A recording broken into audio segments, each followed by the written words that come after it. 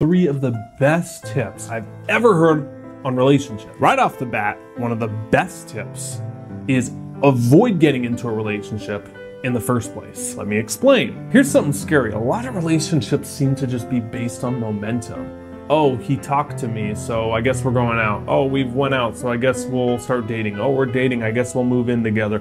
Oh, we moved in together, that means we should date till we're married. Oh, now we're engaged, we'll get married and have kids and then whatever. So many times we base our who we're gonna marry, who we're in a relationship from, on momentum. And it's these three reasons you should be very careful for of just letting the momentum sweep you away. So for our first point, it's avoid these three reasons right here. I got these from an article written by Mark Manson. Mark's article synthesized 1,500 married couples' advice for relationships. Here are the three wrong reasons to marry someone or stay in a relationship with them. You are marrying someone to make you less lonely.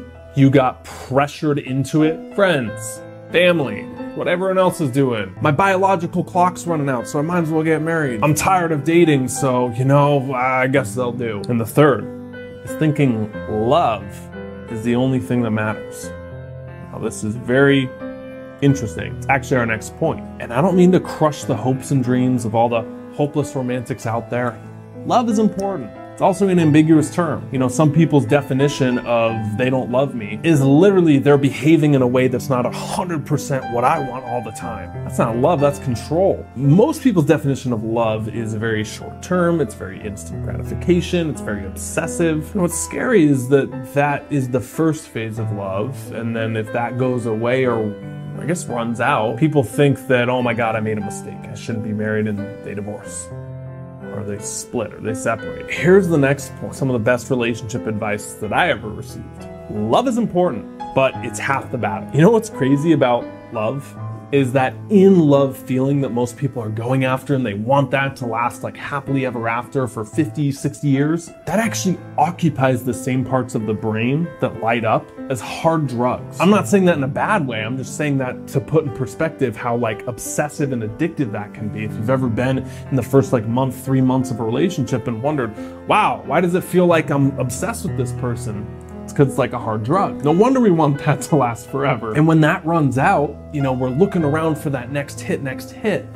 And I think that we mistake that in-love feeling right there as if that's gone, then this thing is over.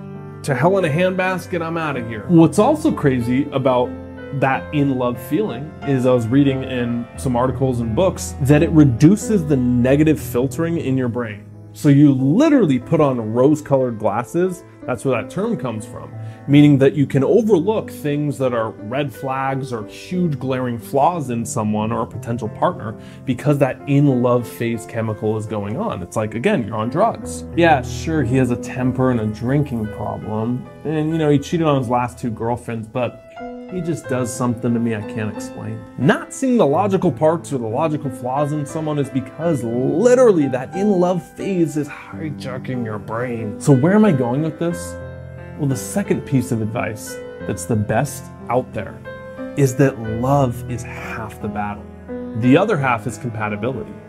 And love and compatibility are not the same thing, and you can't conflate the two. Sometimes you actually fall in love with people you are not compatible with. Or sometimes you're really compatible with people that you're not in love with. And if you only go after this and you never prioritize the compatibility factor, when this fades away, you're gonna be left with someone that you're super incompatible with. And no wonder that didn't work. You want the truth? Falling in love can be pretty easy. You just need the right circumstance, the right environment, the right life settings, maybe the right amount of alcohol. Why is it you look on reality shows that are based around love and there's people on there that are head over heels in love and then, a month later they're falling apart. Love is Blind on Netflix or something. Or The Bachelor is a good example. Because those manufactured situations, I don't doubt that they weren't in love. Being in love is kind of easy.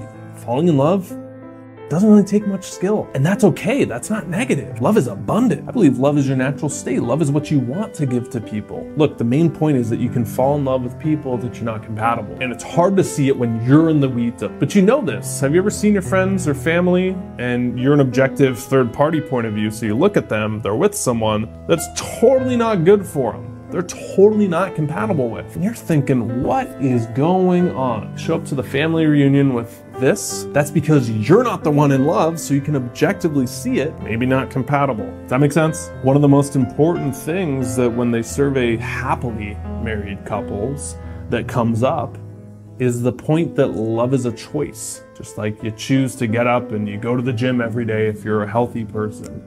You've made that commitment, it's a choice. Just like some people say happiness is actually a choice. Just like we talk about on this channel that your beliefs create your reality. That is a choice. You can choose beliefs that influence your actions, that influence your reality.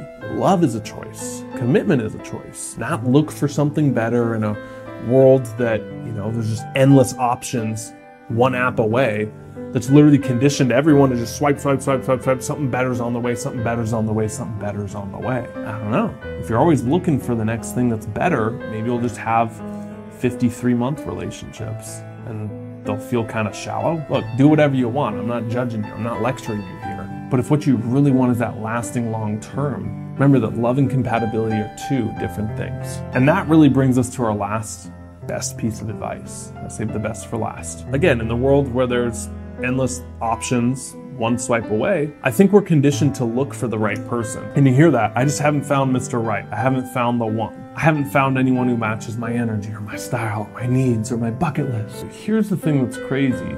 My whole view on relationships shifted in one sentence. You know what that was? Stop trying to look for the right person and start trying to become the right person. Because here's the thing. 10s attract 10s. I don't just mean looks-wise. I mean energetically, lifestyle-wise, communication-wise, value-wise, job-wise, social circle-wise. And you don't attract what you want. I believe you attract who you are. When you raise yourself up, this is controllable. You can control and work on yourself. When you raise yourself up to like a level 8 or 9 or whatever arbitrary number you want to get to, and you used to be at a 5, don't you think your options are going to be better? Don't you think the people you attract into your life, that come into your life, are going to be better?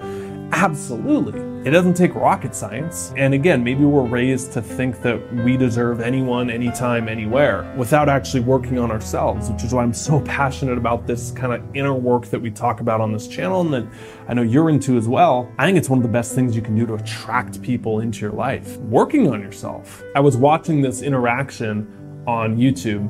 It was like one of those viral clips from a podcast or something. And this guy who was a dating relationship coach was talking to this woman. He was talking about this same issue, how she couldn't find Mr. Right. He was asking her, okay, well, who is Mr. Right? And she had a list. She said, he's over 6 foot tall. He makes over 6 figures a year. He's got a 6-pack and he owns a house. And the dating coach is like, wow, that's a tall order, ma'am. Let me ask you this. What does he get in return? And she was like, well, he was pretty ruthless. He kind of tore her apart. But the key message there was, stop trying to demand something that you're not willing to give up.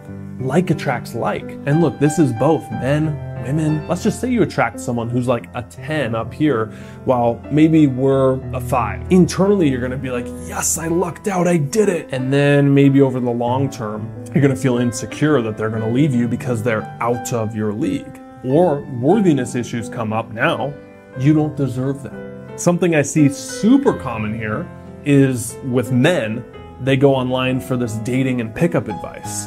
Okay, and hey, look, nothing wrong there. You're trying to better yourself in the dating field. You want to know what to say. It sucks getting rejected, so that pain drives you to obsess over like these lines or okay, how do I interact with women? I work with some of these guys who've had very attractive women. Now these guys go out into bars, or they meet these women and they date them, but then something interesting happens to them. Now that they got this woman, or they attracted this woman, they feel like a phony because they used all the lines and all the gimmicks to get this person.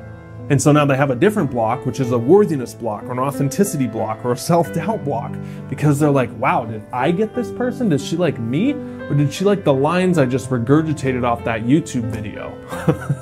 Did I get this person on the date? Like, because I'm here? Or was it just the witty pickup line I saw in a TikTok video of send these lines to this girl and she'll go on a date with you? And same thing works in reverse. All these games that we play, all the worthiness blocks, all those doubts go away when you stop playing the games altogether, when you drop them and stop trying to like fake your way into confidence or fake your way into looking like a 10, and you just focus on becoming the 10 and doing that inner work. Just like you don't need to Photoshop yourself if you just get to the gym and you lose the weight. But again, we live in a society that doesn't want to put in the work. And now I'm like 5 points removed from the original point. Reel it back in, Clark. Stop trying to look for the right person and start trying to become that right person.